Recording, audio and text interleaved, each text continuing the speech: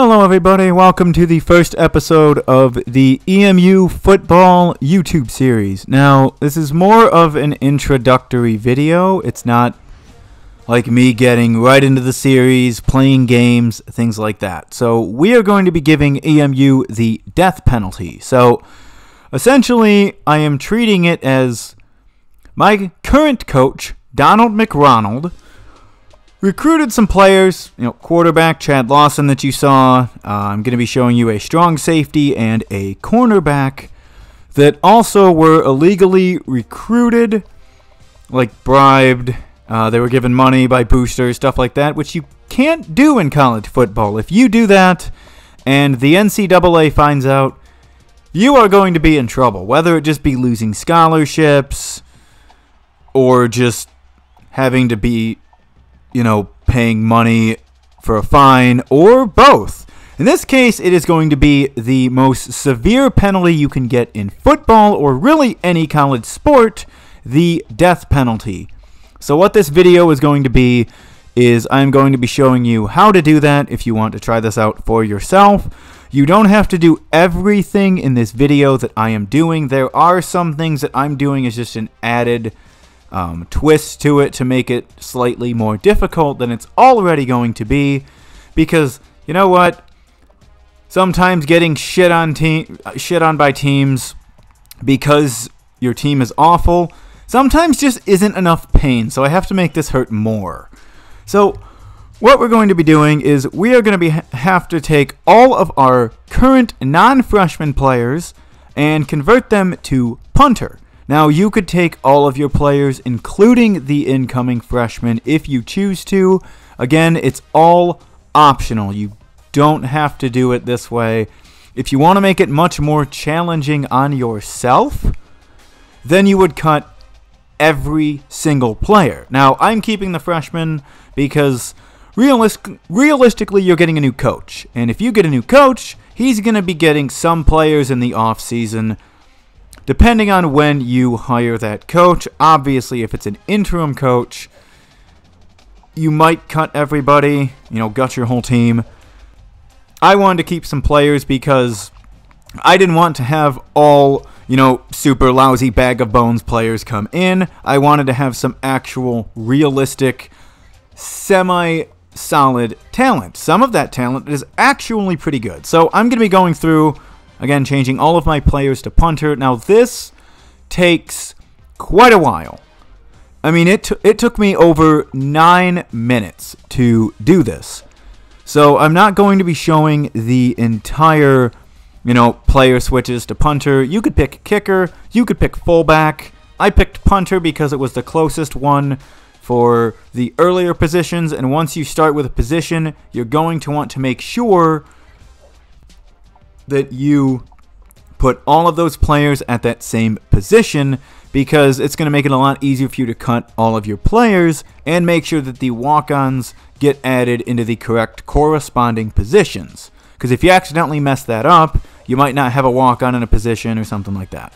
Which certainly would, it'd actually make it more challenging, but certainly a slight problem, because once you get to cut players, it actually would not let you cut some of the players potentially. So we're just going to be moving everybody. Now, what you're also going to need to do is you are going to need to make sure you get all of your players, as I mentioned. Now, it's not too bad. You could pick fullback, but some offenses, like pro offenses, require 2 fullbacks. So I would take kicker or punter, either one. Kicker is going to be like one position over, so not a big difference in terms of how long it's going to take. You just got to make sure that you get them all to kicker. Punter is just much easier to do. So I didn't want to show this entire process because, like I said, it took quite a while. So I'm just going to kind of just be jumping ahead into the final look once it's done, and we're going to take a look, and I'm going to show you what it's kind of going to look like. Alright, so we have everybody moved over to punter.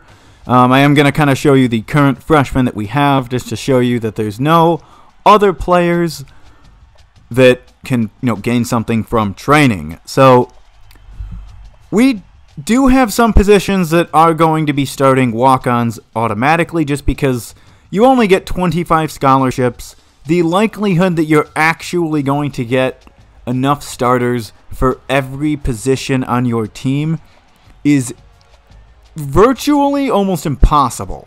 I mean, you would have to theoretically plan for the entire thing, specifically recruit exactly for what you want, and that is very difficult to do. I mean, if you can do it, more power to you. I commend you if you can. I don't have the patience for it. So I'm just like, you know what? Whatever. We're just going to go with what we have because this is going to be awful anyway, and we're going to get wrecked by so many teams. So now we are at cut players. Now, you are going to have a massive overhaul in roster size.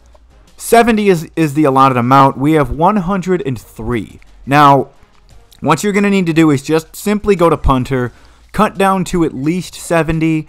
I'm just going to cut all of the players because if you don't cut them, it's not an issue, but you might have guys that are good at a position, and it might, either tempt you to play them because they're good, and you deep down on the inside don't want to suffer and suck like I'm probably going to be doing this entire season, but also some of those players might have relatively decent overall, even if they don't have the awareness for some of those positions. It still could maybe mess up your depth chart a little bit. So I would definitely cut all of them. Now, it does take quite a bit to cut everybody. It does not take as long to cut all of your players as it does to switch the positions. I mean, I kept this entire footage of all the cuts actually in here, and it actually wasn't that bad. I mean, it still takes a bit because we had to cut 103 down to, I think we had like around 50. So basically we cut just over half of our actual roster. And yeah, it's crazy because realistically you're not going to cut this many players. And normally too, colleges actually have a lot more than an allotted 70-man roster. I think it's in like the 80s, like 85 or something like that. So really, the fact that SMU, with more allotted players, still couldn't even form an entire team, it just says just how brutal a penalty like this in real life actually can be. Now, obviously, I'm going to have a full team because it's a video game, and the game physically will not let you not have players at specific positions as long as you do the process correctly, which, as long as you're following what I'm doing in this video and kind of follow what I'm saying and what I'm telling you to do, it's easy. You pretty much can't go wrong unless you're me and accidentally forget to cut one of your redshirt freshman linebackers that I forgot to cut the first time, so I had to do it again. But this is why we save before these things, to make sure that we actually do it right. So we're going to end up with a total of 49 players, 21 less than the actual max amount of players allotted. Now, the only thing that's going to do is it is going to be hurting like our depth. We are not going to have a lot of depth. So if I put sub players higher than normal, we're going to struggle, and we're probably going to struggle anyway. We might even have some players playing both sides of the ball, just because we don't have that many players. So it's going to be an interesting year. Now, obviously, my current head coach, Donald McRonald, will be fired because if you're a head coach and you actually did something like this, not only would you be fired, you would probably have zero chance of even getting another job elsewhere because nobody would realistically trust you as a coach that you're not going to make the same mistake again, especially if you are a really douchey person and have no remorse, which isn't likely because it's a video game. So that is pretty much the only main thing you need to do. As you can see, our entire roster is all set. However, I am going to be adding one more stipulation. So if you followed the SMU death penalty, if you have looked it up, they were not allowed to play a single game at home the first season they were eligible with a full team. That being said, we are going to be having to suffer the same fate. Now, normally if you're in an actual conference like the MAC, Mountain West, Big Ten, conferences like that, you cannot play all road games because your conference games are locked as home games. So, luckily, there is an Independence Conference. Now, in the Independence, you do not have any conference games. You could play all of your games at home if you wanted to like get your stadium win streak to skyrocket twice as fast as normal. Since most teams play about 7 or 6 home games and you play 12, you're actually going to do really good. So, we're going to be swapping with UMass. Now, UMass is normally in the MAC. I always switch them to the Independence because it always bugs me that the MAC has 13 teams. An odd-numbered teams in a conference with divisions just doesn't sit well with me. Now, if you have just 9 teams, sure, yeah, you're not in divisions, you're going to get 8 games. That's pretty solid. I can usually accept that like anytime a conference has that. If I don't want divisions, I'm fine with that. But in this case, no. 13 teams is just weird. Who wants 13 teams in a conference? So, I always change it. So that's the only thing that we really need to do. So we're going to go into the preseason. And I am going to do a quick save here. Now, I am going to be going back. I'm going to be doing recruiting. But all I'm trying to do is just show how this process works. Because I'm not worried about doing the recruiting just for this. I'm going to go back and do that in a different episode, which will likely air probably next week, maybe later in the week. I haven't quite decided. So I'm just going to be advancing into the regular season, and we're going to see just how god-awful this team is. Honestly, this is probably going to terrify me to no end just seeing how awful our team is. I'm not going to do a huge in-depth on like how good or how bad the team is, since this is more just an introductory video. Next video, when we do the recruiting, I'm going to go much more in-depth to, who our players are, what they suck in, which will be a lot of stats, how useless they are, and stuff like that. I really don't know how many times I'm going to be kicking field goals, because I don't expect our kicker to be that good. I mean, if he's a power, that's nice, but his accuracy is probably going to be just a heaping pile of doo-doo, so at least we can punt. So that's, I guess, a good thing. So we're just going to let this advance here. Now, the advancing is going to take the same length of time even if I did the recruiting, because it's still going to have to do the whole filling the boards, setting the custom schedules, things like that.